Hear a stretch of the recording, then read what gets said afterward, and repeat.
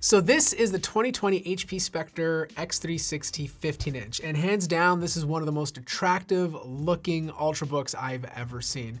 It's just different. Like, it has this classy luxury look to it. These chamfered edges, the gem cut design, the two-tone finish with the copper lux coming out of it. I just think it looks very, very classy.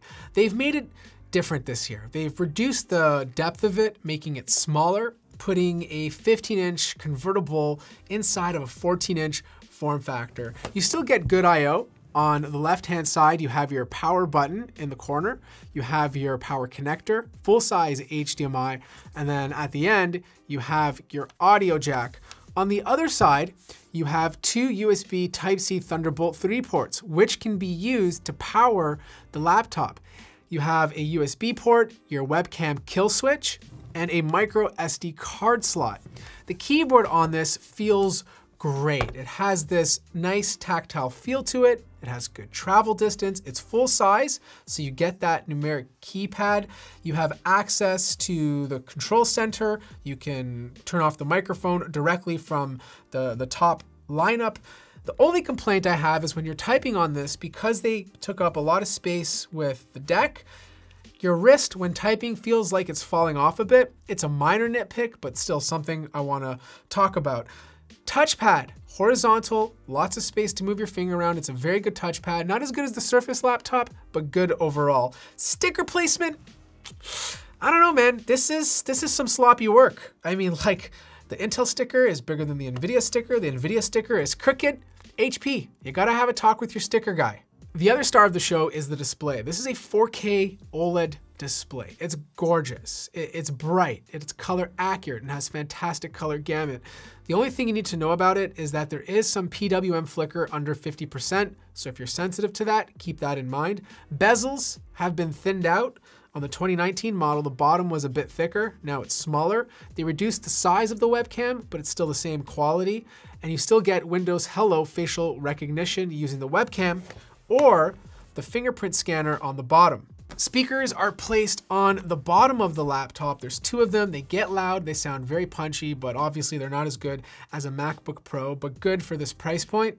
Internally, not much is upgradable. Like, you have this drive slot, which you can swap out for something bigger down the road. I have a 1TB NVMe SSD with Intel Optane, but the RAM is completely soldered onto the motherboard. If you want to upgrade this, you can't. So whatever configuration you choose, you're stuck with that RAM. Heat pipes, two fans, it's always good to see. Big battery, 73 watt hours. HP's advertising this with 17 hours, but unfortunately I can only get 3 hours and 22 minutes. I ran the test twice. I tried the HP recommended profile, and I also tried quiet.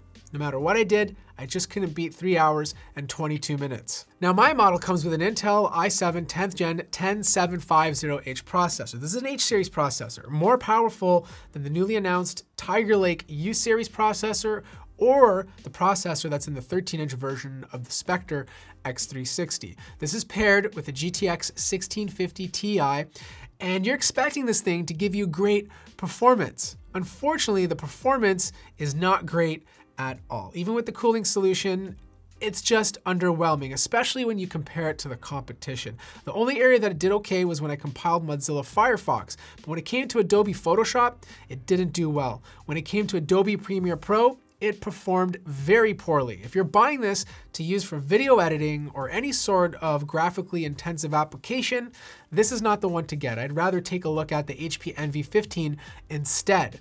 Fan noise is pretty good. It doesn't go over 50 decibels when fans are completely maxed out. But the problem is that it's being so conservative with its heat management that even when this thing's under full load, you'll find that the clock speeds power throttle so much that it goes under base clock, which is the advertised speed of this laptop. Now, it's unfortunate because I really love the look of this thing. It's one of the best looking laptops, and there's so many great features about it. But when you pair poor battery life in 2020, like 3 hours, which is not acceptable, with terrible performance, it makes it very tough to recommend. Now, if you're someone just buying this to crank out Excel and Word documents and use it as something to sketch notes on, you're fine. It'll do great. But if you're buying this as a video production tool or any sort of tool where you need to utilize the CPU and GPU, I think you're gonna walk away not happy. Anyways, that wraps up this review. If you liked it, feel free to hit the like button. If you're new to the channel, subscribe, and I'll see you guys in the next video.